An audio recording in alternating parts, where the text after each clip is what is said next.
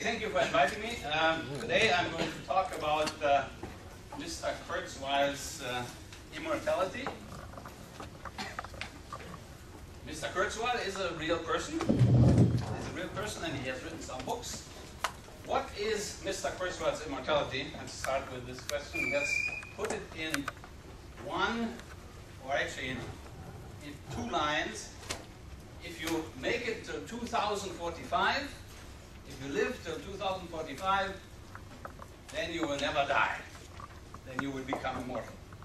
Looks like you have a pretty good chance. Even I have a chance. Even I have a chance if I diet a little bit. So, immortality. I thought you were all attracted by the title immortality, but it seems this is a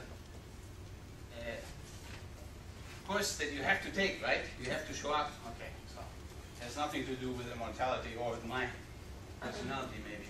Okay, so the idea is that in 2045 we are all going to be immortal. So I'm going to talk about immortality as envisioned by Raymond Kurzweil, born 1948.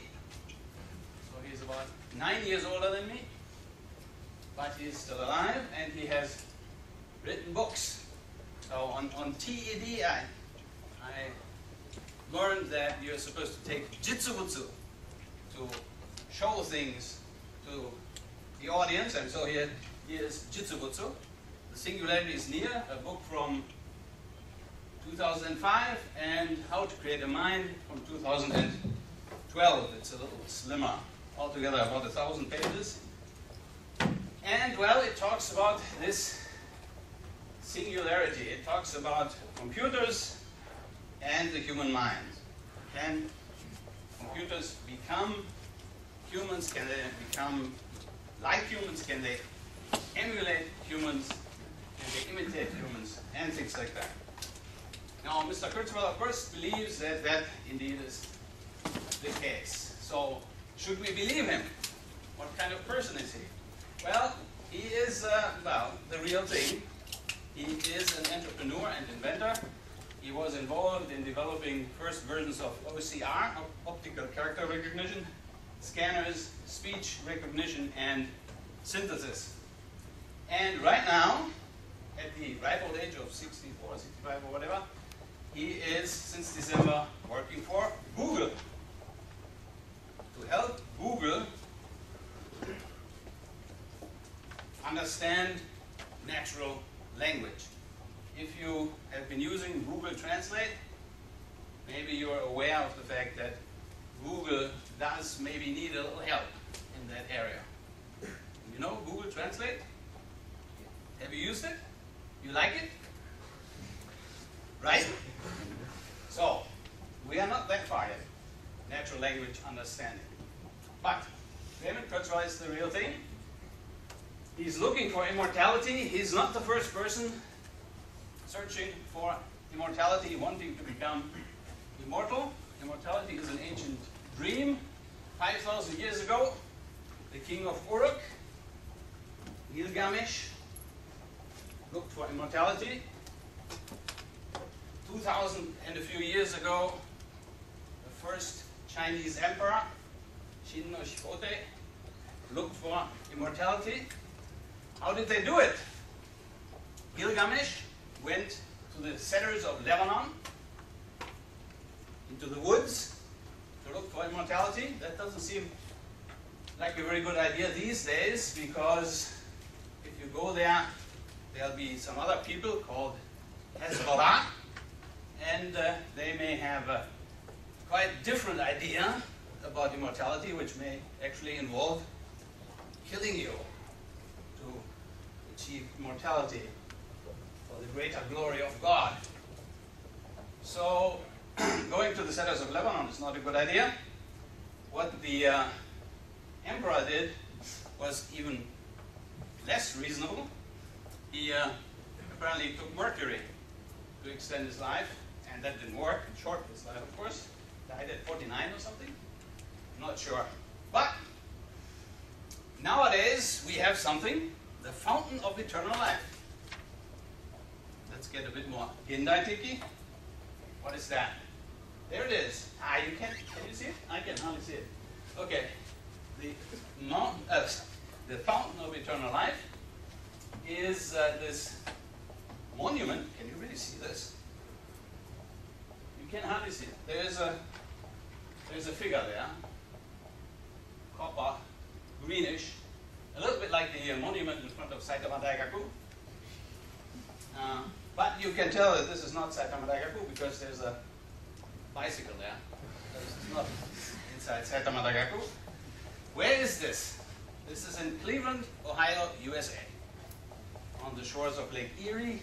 Cleveland is famous for the Cuyahoga River that used to burst into flames every 5 years because of oil slicks. The burning river, have you heard of it? Environmental question. But this is cleaned up now, actually. They're doing dragon boat races now on the Cuyahoga. Okay, but this is also, of course, not a serious answer for our question. Where do we find immortality? If we look for immortality, we have to be a bit more serious. So let's start at zero. We have to ask, what is immortality? What are we that we can become possibly immortal? What would it mean that we become immortal? Well, seriously, and I sort of agree with this, there is a way, in principle, perhaps, to immortality. If human minds, if human minds are computer programs, computers or computer programs, then, if that's all that counts, then we can just upload ourselves. We can just store this computer program in some sort of memory in the cloud or somewhere, and then we become immortal, right? We can be copied, right? We're just a computer program, like Windows 7 with the Office suite, you know? Windows 7 with the Office suite is immortal, don't you think? There will always be a copy remaining. There are millions of them right now, so that is a way for us, if we are just computers, to become immortal. Okay, now you think I'm crazy. You do? You don't? You should. Anyway, it's not my idea, right? It's the guy who wrote the book, right? Chitsubutsu, here, there it is. This is what I'm talking about. I'm only talking about these books. I don't really know anything about the science behind it. Not really, anyway. It's all from books. So this guy wrote these books where he promises people to live forever. And he's on the cover of Wired magazine. Maybe you know Wired magazine, maybe you don't. He's also on the cover of the Colorado Springs Independent, famous, no, not famous, not famous at all, magazine, Colorado, and Time. Okay, now that's the real thing, right? So this guy is taken seriously by some people. He made it on the cover of Time. I can't read what this is. I like, maybe this year, I don't know. Last year. Well, when this book came out, of course, right? Together with the book, make a little bit more money, and get on the cover of Time. So, his idea is that the brain is a computer, and this idea is taken seriously, a serious and timely idea. Not so radically new, really, that the human mind is just a computer. This guy, Monsieur Julien Offray de la Métrie, wrote L'Homme Machine. Even if you don't know French, you probably understand the human machine, the man as a machine, in 1748, to argue against Descartes and dualism. You know the philosophical question, do we have a soul? What is the soul? If we have a soul, what is the relation of the soul to the body? Are they separate, or are they just one thing? So Descartes says they are separate. There's some mysterious thing going on. And Mr. Métrie says, well, no, it's just a machine. A clock or something like that. Like this is the age of Newton, right? So a machine, a mechanical device, a mill, a clock, an astrolabe, or something like that. But this is actually not where we're going, because we are not talking about levers and wheels. We are going to talk about computers, right? Computers, computer programs. Now, if you look inside the computer, if you really look closely, everything is reduced to zeros and ones, right? Computer programs are just zeros and ones. So, the idea that the computer could be a human mind, that the brain maybe is just a computer, goes back to an even older idea than the machine idea, and that is the idea that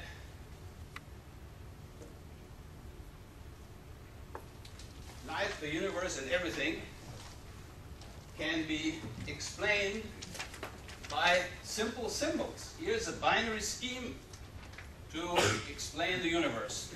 Do you know it? Does anybody know it? What is this? Where does this come from? It's 2 or 3 or 4,000 years old. The Book of Changes, the I Ching, or I Ching. I have no idea how these Chinese words are supposed to be pronounced. And it's 64 different symbols, binary encoded, which are supposed to explain everything. Like, for instance, your future. You can use it for Uranai. You can predict the future.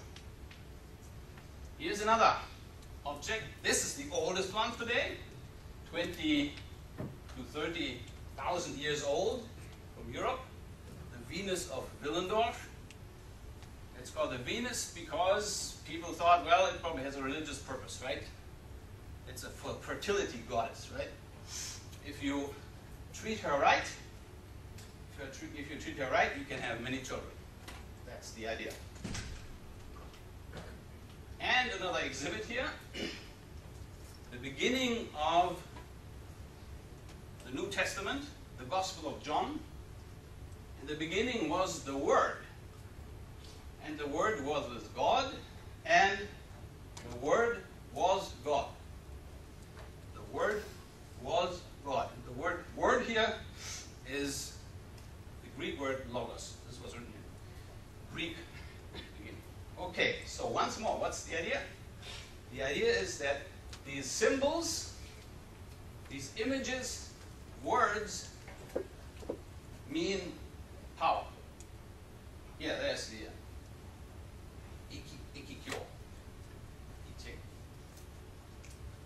Math schemes, magic pictures, and mystic logic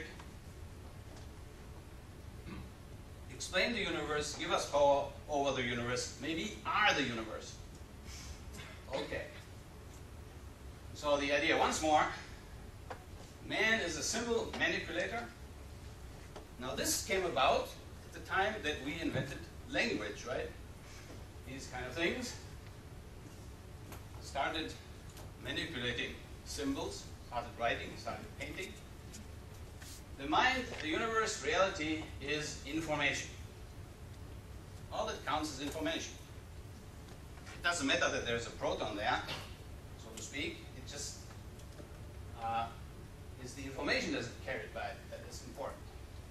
Or then, again, to get to my field, I wasn't introduced like that, but I'm basically, I used to be a mathematician, let's say that, let's put it that way. I used to do math, so to get to my field, it's all math. Because if we want to really talk about symbols and information, first we have to have a mathematical foundation, right? Just as for physics or chemistry and so on and so forth. You need a mathematical foundation. So it's all math in the end. Okay, fundamental math 1. Now I was hoping that maybe I could rely on you having seen this already in high school, but I was informed by my children that that is maybe not the case. So this is going to be very difficult. Let's see, who has heard of the name Georg Cantor? Cantor. Set theory. Who knows set theory? Nobody? Set theory. You don't know? You don't know what set theory is? Okay, so this is very difficult. So we have to sort of skip through this. Anyway, we don't have time, so don't expect to understand it completely, what I'm doing now. All right. Fundamental math. There is this scheme. Have you seen it? Apparently not. It is used for a diagonal argument. What is this supposed to be? What is it all about? Okay, it's about the real numbers. You know numbers. You know the natural numbers. 0, 1, 2, 3, 4, 5, right? You know the integers. Now, there are more integers than natural numbers, apparently, right? There are negative numbers too, right? So, well, not really, because you can count the integers too. 0, 1, minus 1, 2, minus 2, 3, minus 3, so they are also just countable, okay? And then there are the rational numbers. If you jiggle it a little bit, you can count them too. Then there are the real numbers. Real numbers have decimal expansions, right? So R1 is the decimal expansion of some number. Maybe R8 is the decimal expansion of 0.314, goes on like pi. Okay. We try to enumerate in this scheme from top to bottom, enumerate R1, R2, R3, R4, and so on, all the real numbers. And, well, can we hope that this scheme, this enumeration, contains all the real numbers? Well, the trick is that we look at the diagonal. Now, the diagonal maybe is also a real number, right? It's also going to give us a real number. This black stuff is also going to be a real number. And it may be in the scheme, of course. Maybe R59. R59 is equivalent to the diagonal, maybe. But what if we change the diagonal at some point? If we change the diagonal at one point, then it won't be there anymore.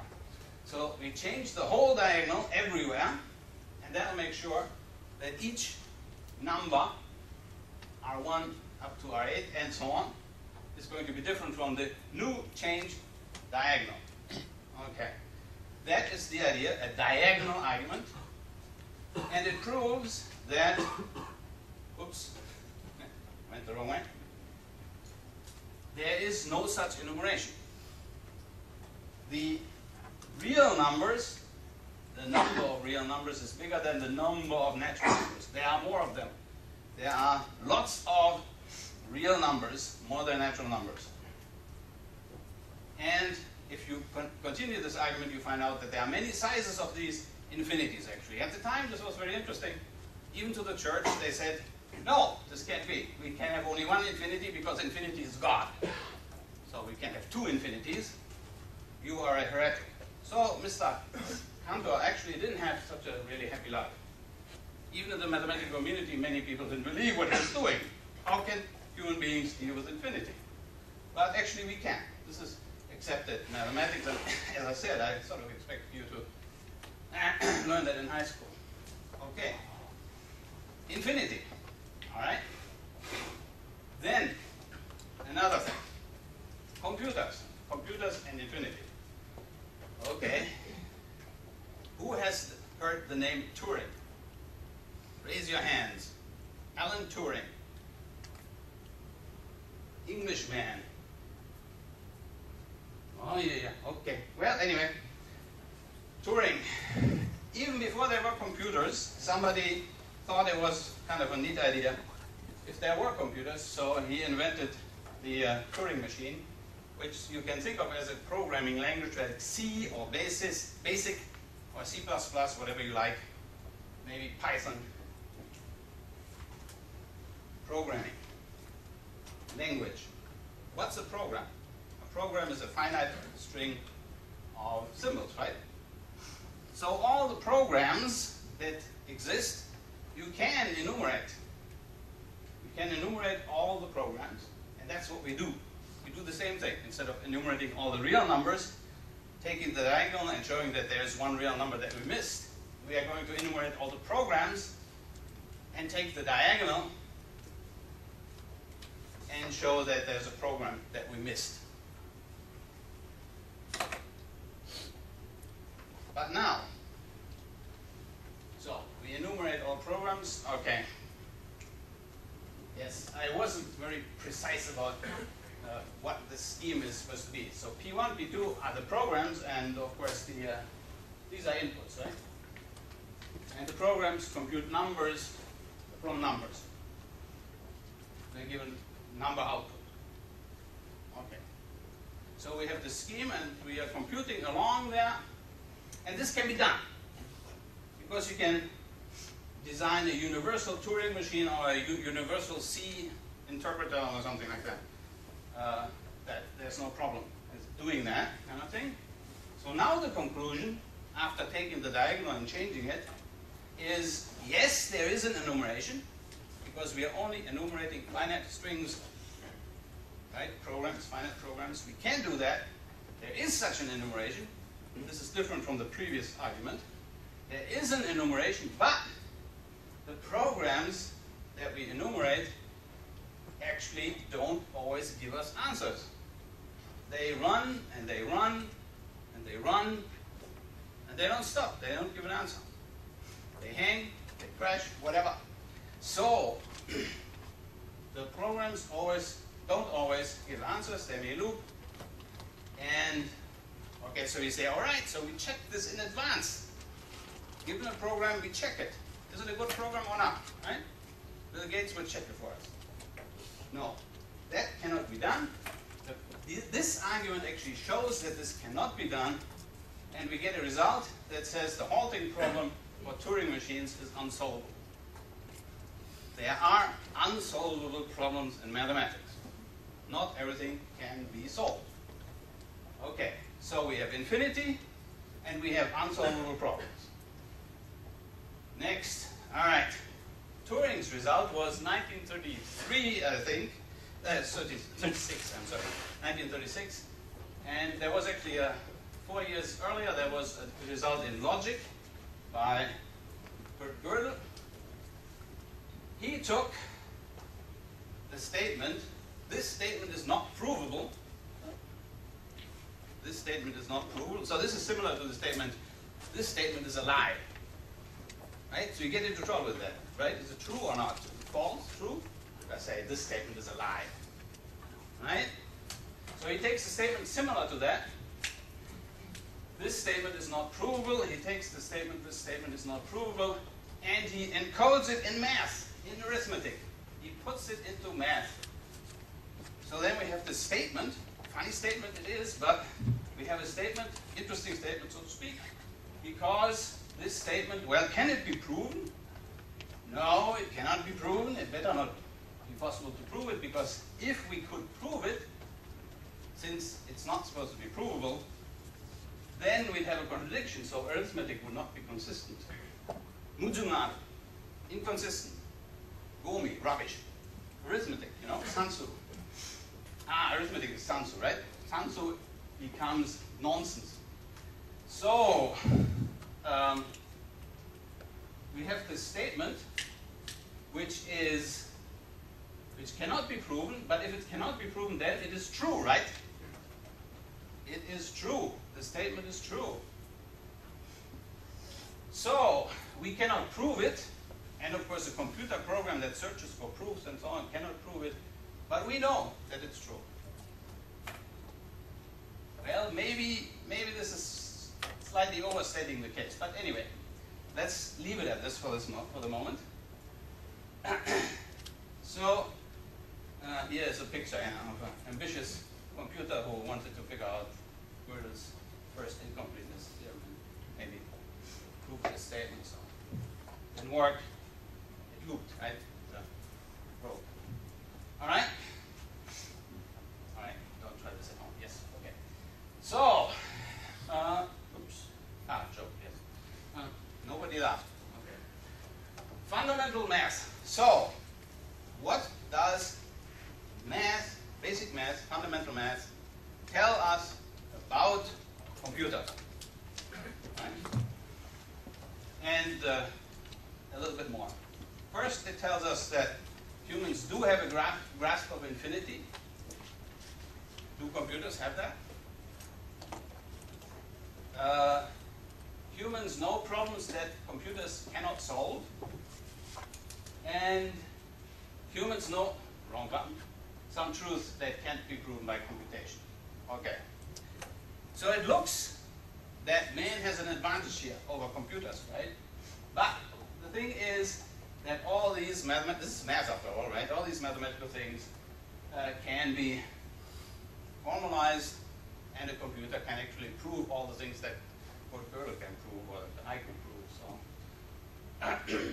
there is not really a difference. So my opinion, as an expert on this, so to speak, is that this is not a good argument to say that computers cannot imitate human beings. So I wrote this down here. Mathematical theorems do not elevate man above the machine. Okay. Next. So, in principle, from a mathematical point of view, it is possible that computers can imitate, implement, emulate a brain. So what is a brain? Well, you have seen these kind of pictures, right? A brain. Maybe you have seen a picture like that. What is it? Neurons, right? Neurons glowing in the dark.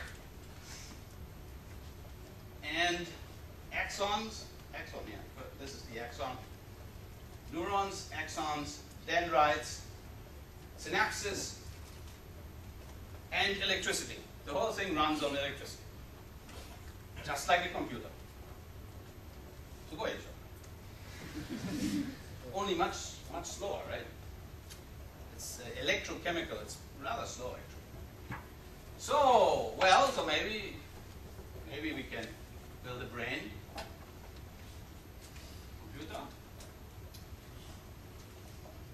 I said neurons, but of course it's important how many are there, right? We just saw like 10 or 15 or 20. How many neurons are there?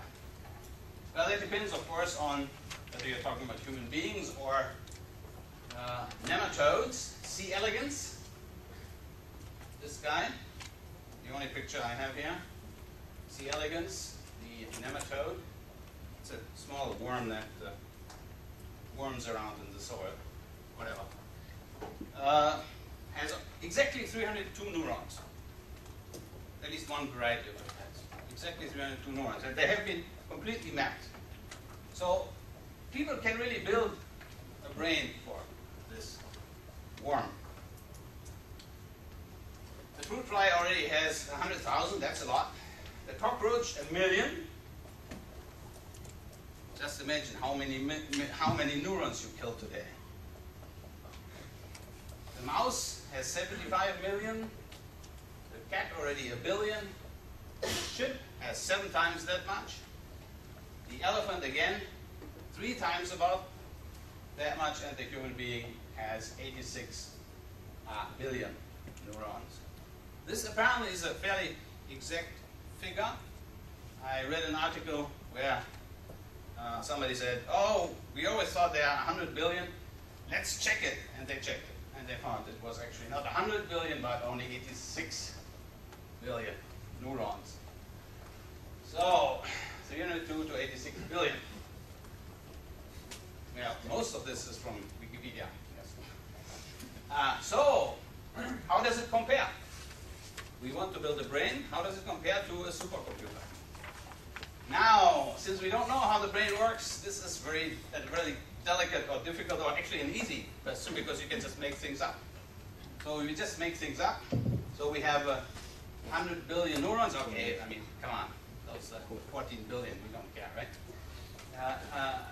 100 billion neurons, and well, what does one neuron do, right? You saw the picture of the neuron, and it's very complicated. Maybe it can do 1,000 things at a time. Maybe it has 1,000 things, 1,000 states, 1,000 dimensions that it moves in. And how fast is it? Oh, all right. Now, well, neurons are slow. This number is also sort of known, right? This is sort of what it can do. Maybe every 10 microseconds, something can happen. So 100 cycles per second. are maybe possible. So if you multiply all this together, maybe the capacity of a human brain is 10 to the 16 floating point operations per second, flops. All these computers are measured in flops. Okay, so then we look at K. This was one of the nice discoveries when I wrote up this. Well, this is practically exactly the same number, right? This estimate and this capacity, this computing power for the computer that's in Kobe, built by Fujitsu. Has just about this much power. So maybe K could imitate a human brain straight out. Of course, that means if the brain is just this computation stuff, right? So now here the 1,000 parameters are just made up, yeah? So let's do another estimate. Look at the synapses, right? The connections between the dendrites, axons and stuff. The connections between the neurons. There are a lot more connections than there are neurons. Many connections. So actually there are 10 to the 15 synapses. So if we assume that these synapses can do one thing every 1/10 of a second, then we get the same estimate, right? Now the problem, why does K not replace Abe Shinzo?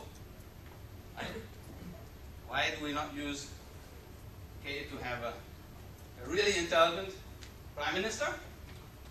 Well, the reason for this is that we don't have the software, right? We can simulate the weather or something like that. Right? So this is very simple, simulating the weather, right? You just have zillions and zillions of data points, and they do one thing, they move, they have a temperature. But that's all. So this is much simpler than what's going on in brains or even in teacups, maybe. So the software is the problem, yes. What is a brain? But maybe you've heard of Moore's law. Moore's law says that the number of transistors that you can put on a chip doubles every so and so many months. There's some disagreement with what Mr. Moore actually said, like every 2 years or so. So I want to argue that numbers don't matter. No matter what baseline you have, as long as things are sort of, notice this is a logarithmic plot here, right? So this almost straight lines means exponential growth. So the processor performance well, this is just for PCs and things like that, grows, doubles every, wait a second, 1.8 years it says. Yes, performance of computers doubles every 1.8 years. This is also true for supercomputers and things like that. You get almost the same kind of thing. And the cost decays exponentially. The cost goes down and down and down. 10 to the minus $19 per cycle or whatever is written here. Whereas at this point, this is an estimate. So as long as we have this exponential growth in computing power and reduction in cost, it really doesn't matter. The computers will be powerful enough. So, wrap up. So what did we get so far about computers and the brain? One, well, math doesn't really decide anything. In principle, maybe it's possible to build a computer that is a brain, but there are insolvable problems in math. And computer power grows exponentially, so it will catch up. Nobody's laughing. Oyaji joke, desho? Catch up. All right. Okay. Now we did math. We did computing power. What about philosophy? Consciousness, ishiki, kokoro, mind. Can a computer have a mind? Mind. All right. So, a computer will not know what it all means. It doesn't have an eye. It cannot say, I wonder. It has no mind, no consciousness, you might say. Some people say. Is that so? So let's talk about consciousness. Consciousness. I just want to present this list and you should just decide for yourself. What do you think? The virus presumably doesn't have consciousness. What about the bacterium? Bacteria, for instance, run away from uncomfortable conditions, chemotaxis. What about nematodes, right? The guy with the 302 neurons that we had before. What about a cicada, a tree, a bird, even a smart bird that can talk? Do these birds not have any consciousness? What about cats, dogs, chimps, humans? So, does consciousness really start down here? Is there a fat line there so that, yeah, only this guy has consciousness? Can we say that? And if we take a human being, we are in all kinds of states. Our minds are in all kinds of states. For instance, we are asleep. Are we conscious when we are asleep? When we are asleep? What about when we are asleep and we are dreaming, right? When we are in love, blind love. When we hate somebody, blind hate. When we are in a rage. When we have a mental disease, of which there are a lot, under anesthesia, in a coma. There's waking coma. People in the waking coma, do they have consciousness? The man who mistook his wife for a hack. If something is wrong with your brain, if you have a brain tumor, the damnedest things happen. This is actually a book by a famous psychologist. And there was apparently this case where this man thought that his wife was his hat. So he tried to put her on his head. Very strange, right? Okay, drunkenness. Oops.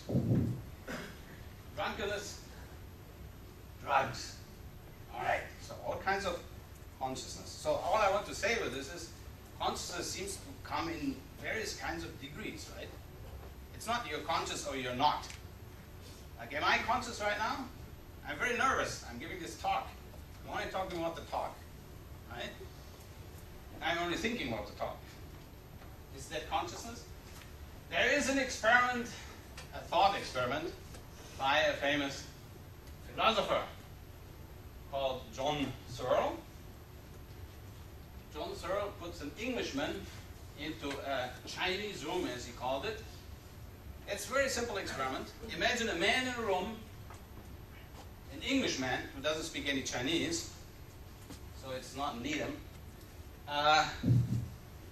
and he gets Chinese questions. Can anybody read this? Nobody. I had to look at it. I had to Google it too. It's a New Year's greeting, something like that. So you answer it with thanks, thanks. So the answer actually is here. Here, right? Thanks, thanks. What are you, okay. So this guy is in this room and he gets these Chinese questions or prompts and he answers. How does he answer? Well, he doesn't speak Chinese, so he has a huge book, a manual, and he just looks it up. He has a list, he looks it up. Okay? And he outputs correct answers. That's the idea. We imagine that he puts out correct answers. So, this system, Mr. Searle claims, is like a computer. And as we can see here, although the computer can perform answer in a Chinese conversation, it really doesn't understand anything. The man doesn't understand anything because he doesn't know Chinese, and the rest is just books, right? It's a book. So there's no consciousness, there's no mind, no ishiki, no I there. Well, you should just think about that. My opinion on this is that this is nonsense. Because if you take your brain and you divide it up and look at what happens while you're talking or listening to my talk, my parts of the brain also don't understand, for instance, Japanese or English. No single neuron understands anything. No single neurons. It's all the neurons together, everything working together that makes it work. So, if we want to imagine that this is a computer, we have to have an integrated system with Google search, at least manual and a good search system. But if we have a good search system, then that's completely different. Then things completely change, and the whole thing can be considered to be conscious and have a personality. Okay, this is my opinion on that. Consciousness wrap up. Consciousness seems to come in all kinds of flavors and styles, and most importantly, degrees, amounts. Can a desktop computer emulate a nematode? It would seem that it could. Maybe even an ant or a fruit fly. And including whatever consciousness they have. So what I think, my opinion, is that consciousness arises from this huge complexity and integration of all the processes in our brain. It's what is called an emergent characteristic or an emergent phenomenon. Okay, consciousness, wrapped up. Now the wrap up of everything. Math doesn't really decide anything but points to unsolvable problems. Exponential growth of computers is going to catch up. It looks, in fact, if you look at K, that maybe we are already there. Maybe we can build a computer, but the software is a problem. Consciousness is an emergent characteristic. If a system is complex enough, it will become conscious. My opinion. Okay, so far we have talked about the brain as if it were a digital computer. We have just assumed that, right? We have said so many neurons, so and so many cycles per second, and so on. But what about these neurons? They are far more than just axon and dendrites.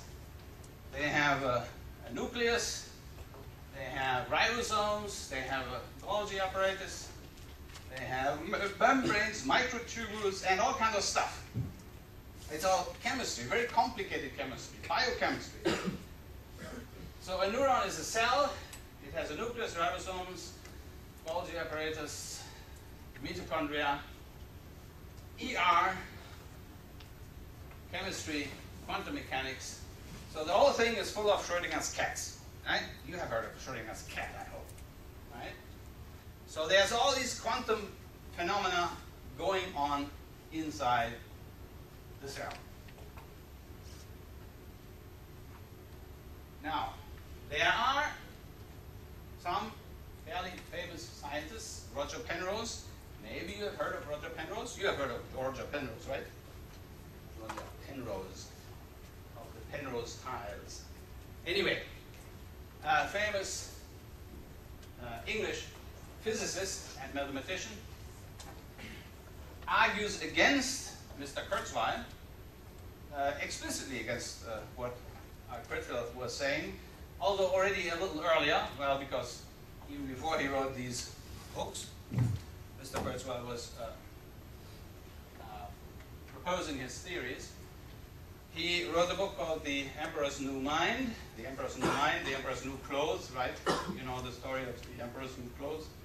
So the claim was basically that these computer scientists that want to build a human brain, they don't know what they're doing. So he starts with Gödel Turing to show that computers cannot be human. Now I said I don't believe that. I don't accept that.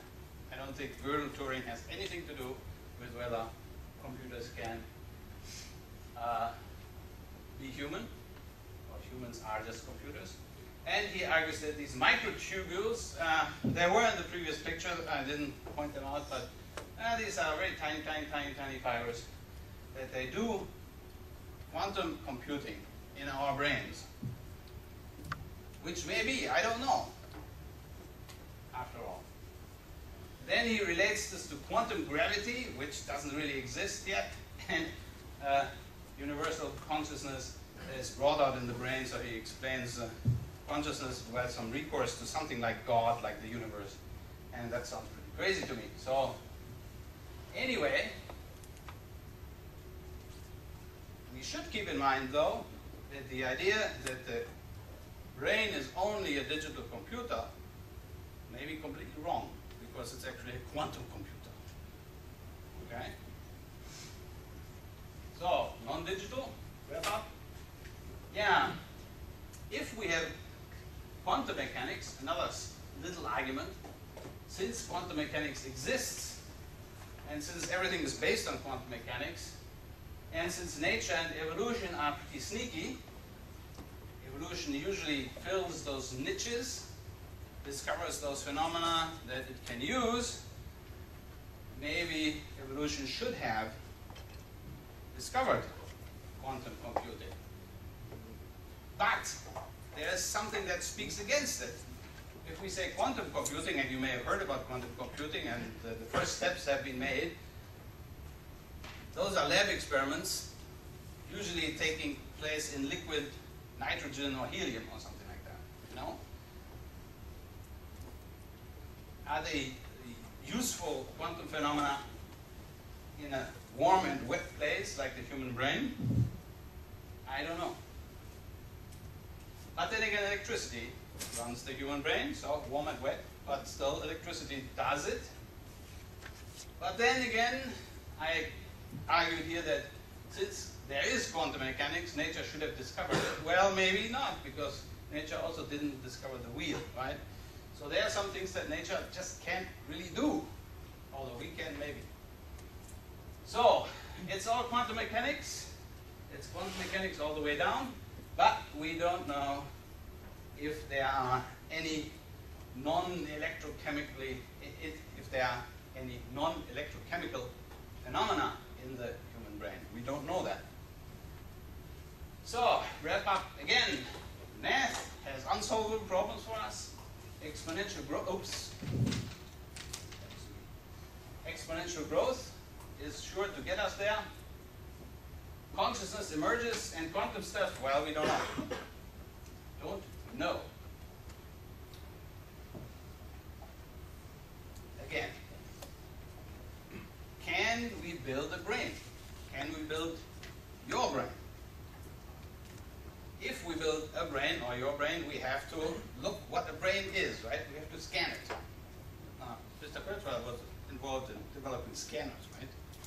So we need to scan the brain, and brain scanning actually has been in the news. These kind of pictures, functional MRI, where you show the subject something and you measure the metabolic activity down here, and then you say, oh, yeah, I can tell when this guy is looking at chocolate. Or here he's looking at his cat. Okay, I don't know. All right, but this really doesn't tell us anything, right? In fact, this is just, look, this is metabolic activity, you know, how much sugar is being used in the brain. So this is definitely not precise enough. But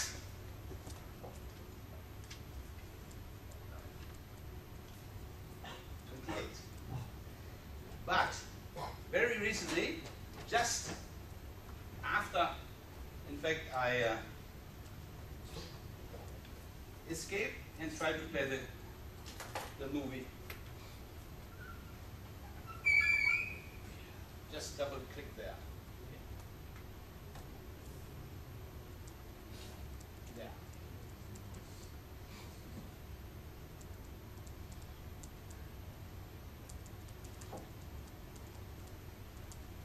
マウスじゃないですか。マウスじゃないって言わないでください。はい。どうだ？ダブルクリック。No click?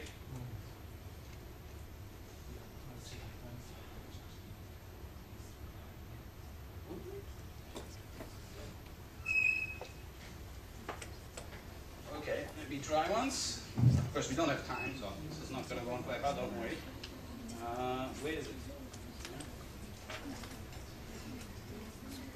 Okay, it didn't work. But I'm prepared for that. This was supposed to be a movie.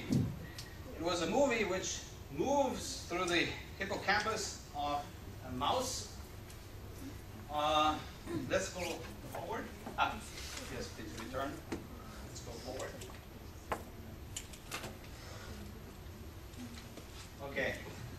It was a movie of this in motion, so to speak. I mean, showing this structure from all kinds of angles, right? Three-dimensional movie, so to speak. And this is the hippocampus of a mouse, which has been put into gelatin, and it is translucent, and it can be stained so that you can see what? Well, the abstract is very explicit about that. So you get high resolution information in a nanoporous, hydrogel, hybridized, 3D, fully assembled, optically transparent, micromolecule permeable gel. Shows long-range projections, that's long axons, which go from one part of the brain to the other, long-range projections. Local circuit wiring, dendrites and things like that. Cellular relationships, subcellular structures, protein complexes, nucleic acids, neurotransmitters.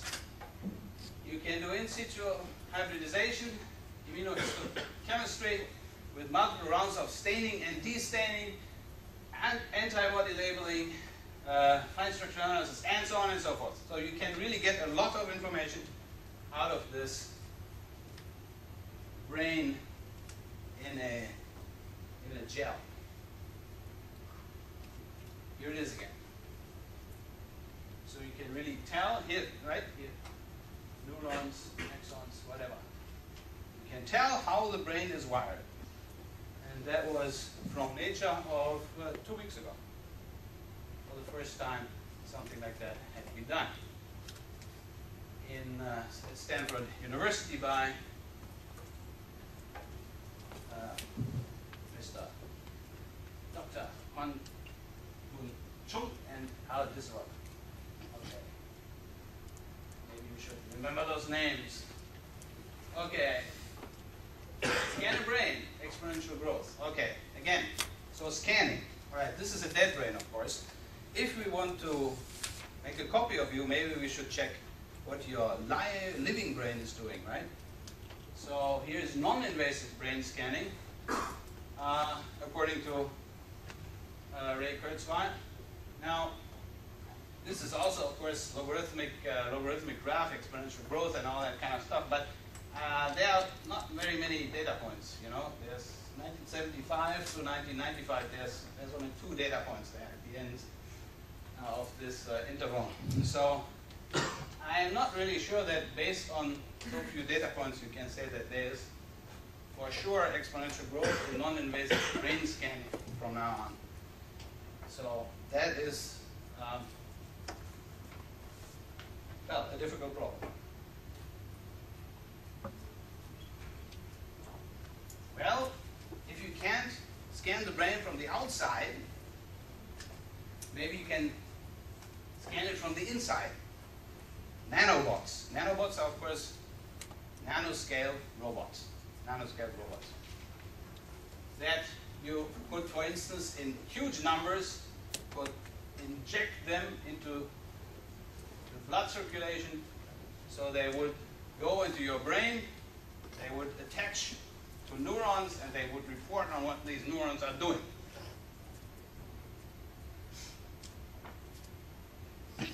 But this hasn't been done, of course, right? I mean, there doesn't exist a single nanobot yet.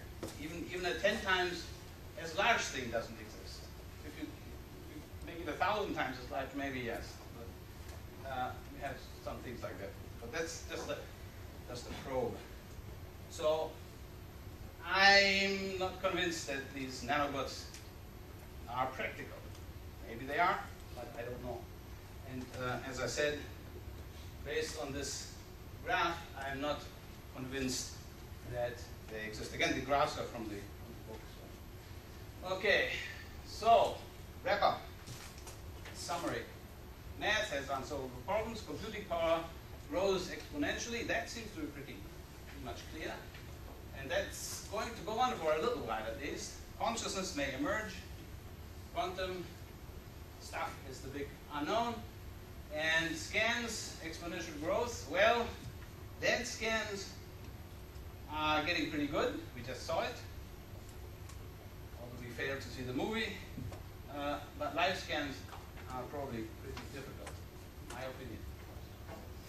Okay, so if we cannot scan the brain, so well, maybe we can still build a brain. Why? Because the brain maybe has some very simple general principles that it is built on. Simple rules. You all maybe know the Mandelbrot set. These pretty pictures. Julia sets and Tattoo sets. This is a very simple, complex function. It just gets iterated and then you get these pictures. Just iterating a very simple, complex function, you get very complex looking pictures. And even on your iPhone, you can grow fractals. So maybe the brain, although it looks a little bit more disorganized than these fractals or these sets, maybe it's just based on that. The basic structure maybe is simple. So maybe the brain is simple, basically. Okay, well, another thing that Mr. Kurzweil mentions in this context is the discovery, or the rediscovery actually, of cellular automata by Stephen Wolfram, the guy who wrote Mathematica, which at least some people know, I suppose, Mathematica, famous software in mathematics. The discovery that these simple rules, okay, this is a rule which says if you have 3 black dots, then you create 1 white dot. If you have 2 and 1, then you get a white one. On the other end, if you have 1 and 2, then you get a black one, and so on. And you apply this rule, and you get complicated patterns. From one simple rule, you get this. From some other rule, you get this. Looks very complicated, right? And this could be already the inside of your brain. And there's holes there. Maybe this is an Alzheimer's brain. Okay, anyway.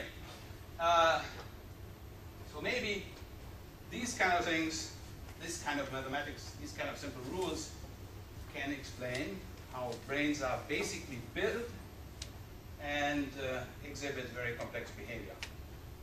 Of course, this thing is known since Turing, because Turing, the guy with the computer programs, right? He invented this programming language, which was very simple, and proved his theorem using that. So we already know that very complex things, unsolvable problems, can be created using simple rules. In fact, if you set it up correctly, these cellular automata that Stephen Wolfram considered, they can be used to encode Turing machines. So they are just as complicated. So they are unsolvable problems, right? You start with a bunch of simple rules and you say, what happens? Well, we don't know. We will never know. Okay. So, a simple brain. So maybe the brain can be built according to simple rules, but then what do? It's just a brain according to simple rules. Then you have to educate it. You can educate it. Well, in the real world, that's difficult. In some virtual reality, maybe on the internet, you educate it on the internet, there will be some problems. Education on the internet. Don't you think? Anyway, educate on the internet. But that's basically what we're doing with human beings right now, right? But we're using computers, so maybe we can do it at 1,000,000 times the speed, so maybe we can create something like a human being educated on the internet. And that would be sort of the singularity, right? Then we have created a human being using simple rules, powerful computer, and the internet, the information on the internet. And there it is. It can, well, work for us. Let's hope that it will work for us. Let's hope that it doesn't have too much of its own mind. Okay, further questions. If you are looking for personal immortality, what are we going to do if we scan the brain, make a copy of you? What do we do with the original? Do we keep it, so we get two? Do we destroy it? Do we destroy the original? So you lie down as a human being and you wake up as a robot, and your body is at ceremony. Okay, what about the body? That is a difficult question, right? Don't we have to create the body? If this is supposed to be a human being, it must have a body. I wouldn't be myself without all that fat. You know? We have to have a body. What about the body? Another interesting thing, which also has a lot to do with the brain, is the immune system. What are we going to do with the immune system? The brain plays a big role in the immune system, apparently. So, what do we do with it? What about the body once more? Where does this computer mind live? Well, I just suggested that it lives on the internet. But if we want to make a human being, it should live in reality. So it should have a body. And it lives in the real world. Furthermore, another part of being, being a human being is all the things inside our bodies that are not human.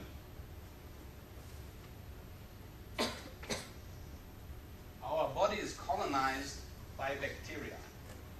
If you look at DNA inside our bodies, there's actually 10 times as much DNA which is not human, which is not in your chromosomes, inside your body, inside microbes, bacteria, E. coli. So what are we going to do with all that shit? So, finally, voluntary extra credit homework. What about free will? What does all this mean for free will? Okay, now my final answer, and I guess I made it on time. Amazing. Final answer. In 2045, say, computers will emulate human beings, in particular, pass the so-called Turing test. I didn't explain what that was, I guess. So they will be able to talk like human beings, like the guy in the Chinese room was able to speak Chinese, they'll be able to speak Japanese or English or whatever. They'll be able to converse. Eikaiwa, right? They can do eikaiwa. Computers will be able to do eikaiwa like human beings. You will not be able to tell them, distinguish them from human beings. They will, of course, play Ego better than humans. At the moment, computers cannot play Ego very well. Shogi, apparently, they are catching up just now.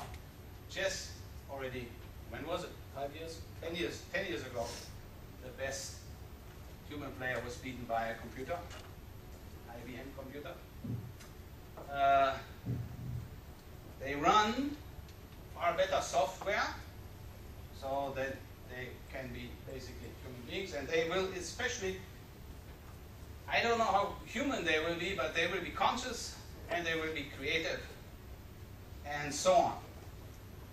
I'm not so sure that they'll be able to think exactly like us, that they'll be able to make mistakes like we do, or live in a realistic human environment. I mean, Asimov is running around there, but I mean, that is not really close to a human being, right? So I'm not sure that this is possible. What I don't think is possible, that we can prove, unsolvable problems, Once we have built the computer that is supposed to imitate a brain, we won't be able to prove anything about it. Unsolvable problems, So the very first results that we talked about in math come into play there after all.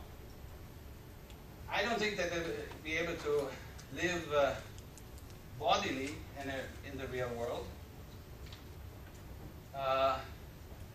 They will not probably contain exact copies of specific people's brains.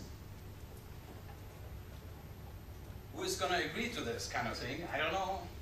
So anyway, I think it's going to be very, very difficult to do it. And they will probably indeed not make us personally immortal. So, but I said there will be much better software, there will be conscious and creative, so they will take over evolution. The best human beings, or things similar to human beings, will be computers, not human beings. So my final answer is, what happens after the singularity? After the point when the computers have taken over. We don't know what happens after the singularity, of course, but we can hope that the gods that we create, here is a god created by human beings a long time ago, a slightly more recent god here. I put them together because they come from almost the same spot in Austria. She comes from Augsburg, although she's called the Venus of Willendorf, and he comes from Tar. So they are sort of within bicycling distance of each other anyway. So these gods that we create, let's hope that the gods we build will be kind to us. Let's hope that the gods that we build will be kind to us. Thank you.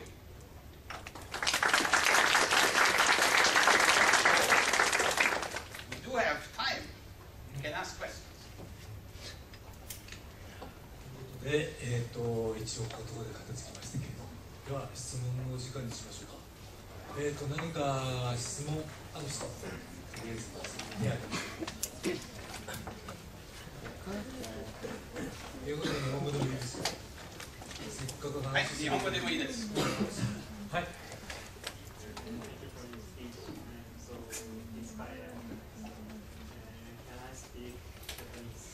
Yes. コンピューターが感情を持つかというような話でしたが、それっていうのは例えば高校の時に同じようなロボット工学の教授から千葉工大の給与の反田さんという教授から話を伺ったことがあるんですけど、その人が言うにはロボットはまず人にはなり得ないとおっしゃったんですね。はい。それはコンピューターは要するに関数を打ち込むことでなんていうかそれに対して答えが出てくるという感じで、自分から何かを考えるとかっていうのが、できないんじゃないかというような話し方だったんですけど、それに関してコンピューターが自分で何かを考えるということが可能になるんですか？そうと思いますよ。基本的にそれ暴力的にできると思います。ただなんかランダムなんですか、ランダム数ジェネレーターをなんか入れればなんかできると思いますよ。それでコンピューター自発的になんかできるようになっちゃう。それは、何かをしたいというふうに思うんでしょうか？はい。そういうふうにそういうように処理すれば大丈夫と思います。それはできると思います。別に問題ないと思います。そしてもちろん人間にとっては人間の思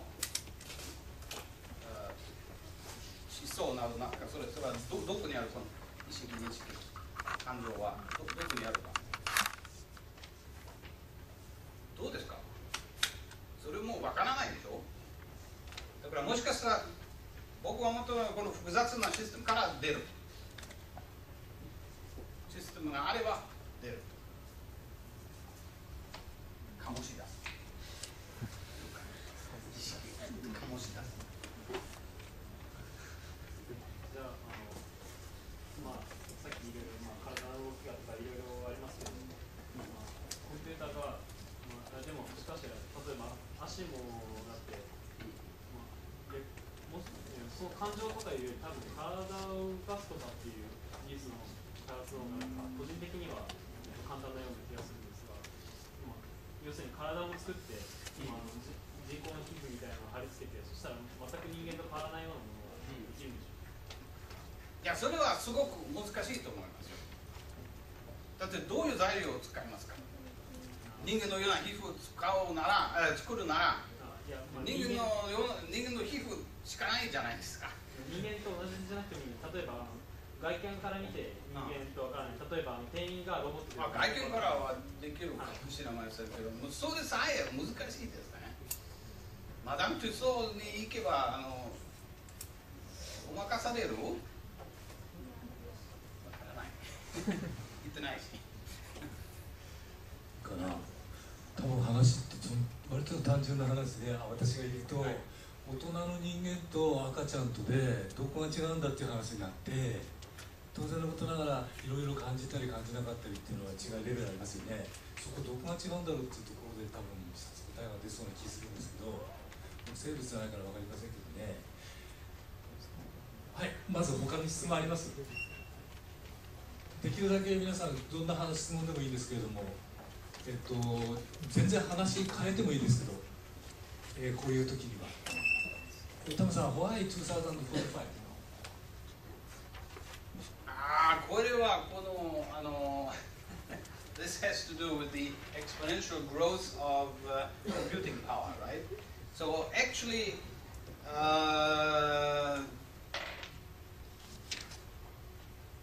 the computing power, of course, has already reached the level of a human brain, right?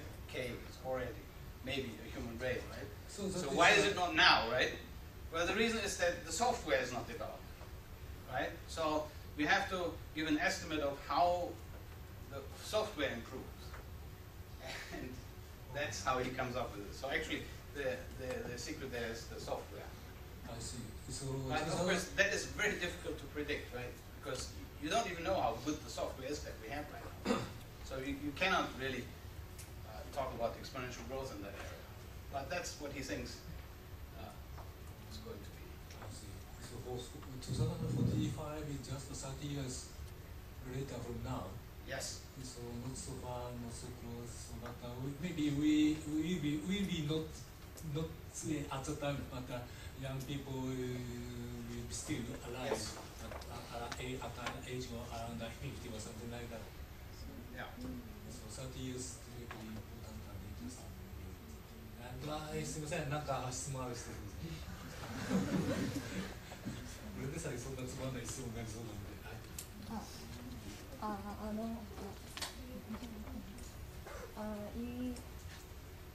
You talk about the human brain is difficult to make, but I had read some article that the memory is now コンピューターの情報にして保存する技術ができそうになってるみたいな記事を読んだことがありまして、どこで読んだかとか覚えてないんですけど、それができるようになった場合ってそれ読み取れる？スキャンできる？いや、スキャンかどうかわからないんですけど、てかもちろん量的はまあできるんじゃないですかね。それができた場合って、例えばアルツハイマーとかでその記憶を失った人の情報をコンピューターとかに保存しておいて、それをこう脳にもう一度戻すみたいなことができた場合ってある意味不老不死みたいな。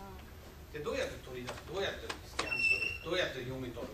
いや、それは忘れましたけど、そういうのができた場合ってそれも不思議。特にもうアルツハイマー始めかけたところでなんかどうやって出すのかもちゃんと喋れない。例えばそうだったらどうするのね。ちょっと難しいですね。生物学的なでも分かりますよね、タムさんね。So we have information data, many data inside. So that data can be stored in the another place.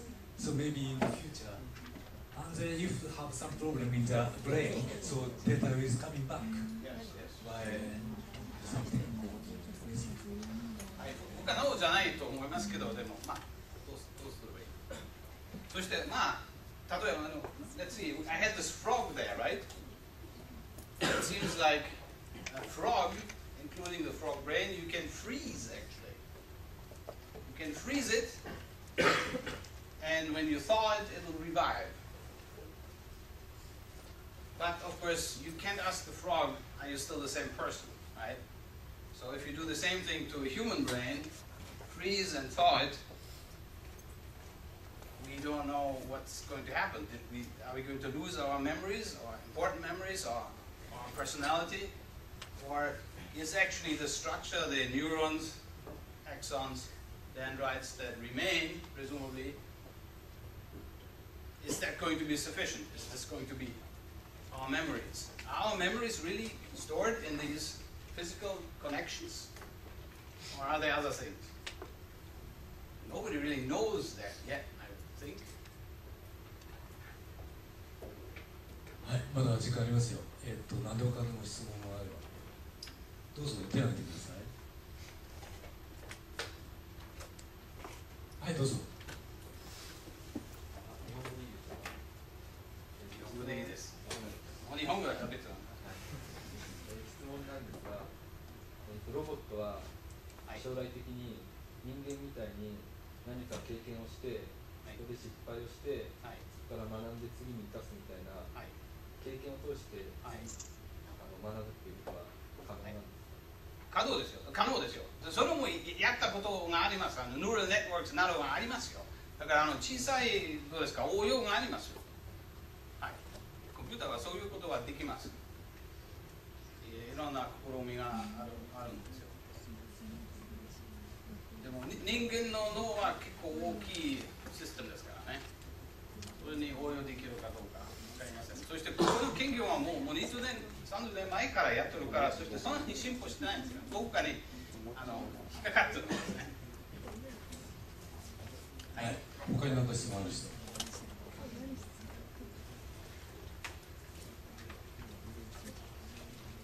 ろしいですか。どんな質問でも構わないですけど。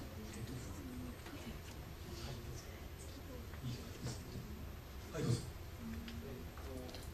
最近の技術とかで一生懸命コンピューターを人間の脳に近づけようというところがあるんですが、もともとコンピューターっていうのは人間にできないことをコンピューターに任せようということでコンピューターが作られたと思うんですけど、それをわざわざ人間に近づけるのっていうのは何か意味のあることなんでしょうか？どうでしょうね。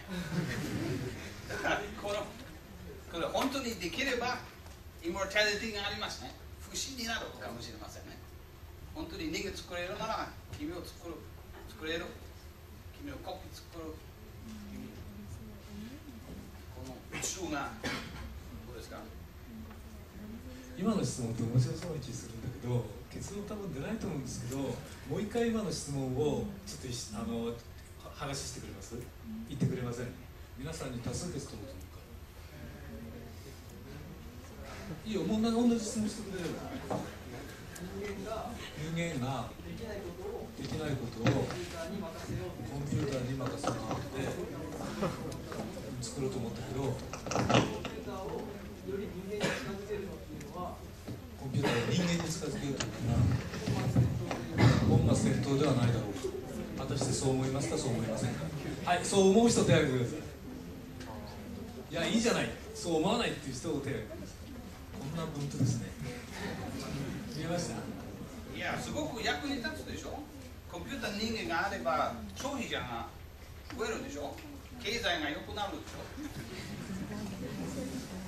良くないだろう。例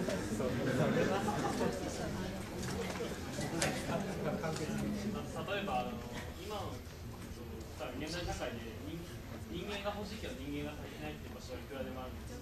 例えば介護技術だったりとか、そんないろんな面で人間が足りないっていう、ロボットなら確かにいくらでも量産できるんですけど、人間が足りないっていう場面があるので、さっきのあれですね。そう、質問に答えますね。答えてますね。そうだから介護できるコンピューターが欲しいかもしれない。それは人間に近いものじゃないと寂しいという時の人間に近い。でも寂しいかもしれない。はい、どうぞ。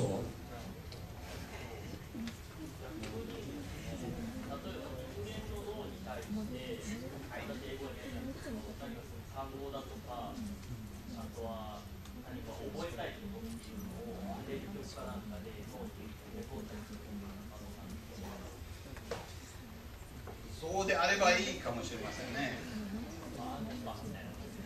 ちょっと質問が俺も答えられないような難しい質問で、多分テーマとしては生物とかあっちの話だね。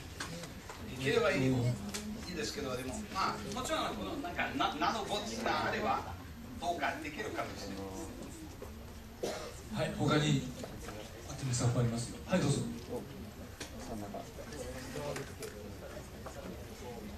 コンピューターに自我を持たせるということで、生まれたての赤ちゃんぐらいに本当に意識ない状態から、コンピューターに意識を持たせて教育できる。はい、それは僕の一つのアイディアでしたね。というか僕のアイディアというかあったんじゃない。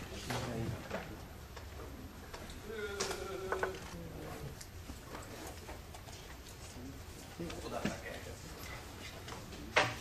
？Exact copies on better software。前だったね。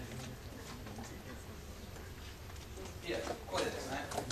Build a brain with simple rules, maybe educated in some reality, virtual or real reality, and then get a human being out. Maybe you can do it very fast because it's a computer, right? So this seems to be a possibility to me. Maybe this is the way. If you ask me what is going to be the first computer human, I think it will be created that way. A fairly simple system will be created, powerful, like K, and it'll get some seed software, some basic software, which is also reasonably simple, but which can improve itself, which can grow. Genetic algorithms, that word exists already for 20 or 30 years. Algorithms that can improve themselves, that can break apart, that can mutate. So these algorithms will grow inside this computer as this human being is educated and educating itself and learning. And that may be the first non-human real intelligence on this planet. And this is of course dangerous. Once we have this, we can make copies, you know. Millions of copies. Right away, maybe. And these beings are going to take over. Unless we put them on some sort of leash, you know. We can make them self-destruct. Maybe by asking them, this question is a lie, this statement is a lie. Is it true or false? Maybe they'll blow up. Okay. はい。そろそろ時間ですけれど、今日私専門があんまり近くないからなんなんですけれども、さっきニューラルネットワークという言葉が出たと思うんですけど、もしも皆さん何か触るようなものがっていうか掴みるところがないようなところがあるようだったら、ニューラルネットワークっていうのをちょっと頭に置いておいてもらって、それを実現させるプログラムっていうのを割といろんなところで使うんですけれど、それについてちょっと調べてみると、プログラムの中でいろいろなことを判断して与えられた情報から何か答えを得るっていうのをそのプログラムにしてくれるっていうことがあるんですよね。多分そういうふうなものが進化していくと本当に自分で何かを判断する与えられた情報のもとでなどというふうなことになってくるのかなという気がするんですけれども、私決してやってるわけではない。最後あります。コメントある人います。はい、じゃあこの辺にしましょうかね。